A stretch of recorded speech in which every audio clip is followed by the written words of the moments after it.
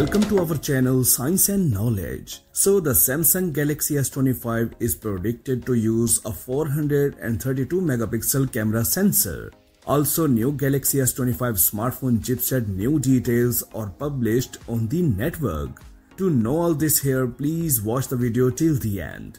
At the moment, Samsung represents a 200 megapixel camera on the flagship Samsung Galaxy S23 Ultra, whose resolution exceeds the iPhone 15 Pro Max camera in terms of resolution.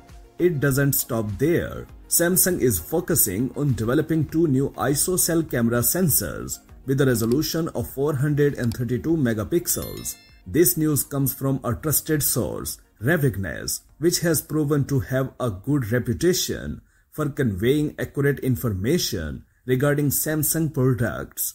According to the report, Samsung is making two new ISOCELL sensors called HW1 and HW2, both of which have a resolution of 432 megapixels and a sensor size of 1 inch. The new ISOCELL HW1 sensor measures 1 by 1.05 inches with pixels measuring 0.56 microns.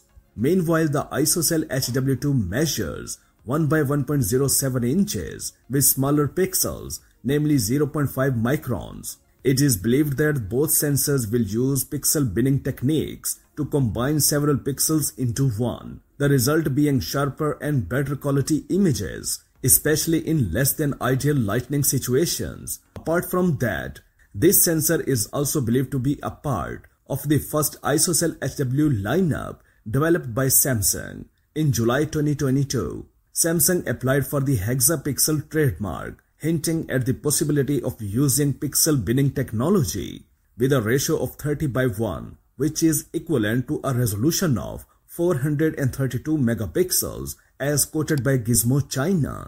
It is expected that Samsung plans to release its first smartphone with a 432 megapixel camera sensor in early 2025. It is possible that the new Samsung Galaxy S25 Ultra will use a 432 megapixel camera sensor. In addition to the 432 megapixel camera sensor, Samsung is also developing a new 200 megapixel camera sensor for the Galaxy Z Fold 7, known as the ISOCELL HP5. This sensor will have a size of 1 by 1.3 inches with pixel measuring 0.5 microns. On the other hand, the new Samsung Galaxy S25 lineup will also receive Samsung's new chipset, Exynos 2500. According to the available data, the new Galaxy S25's Exynos 2500 AP will reportedly keep a deca-core build. The new Galaxy S25 line will officially launch in early 2025.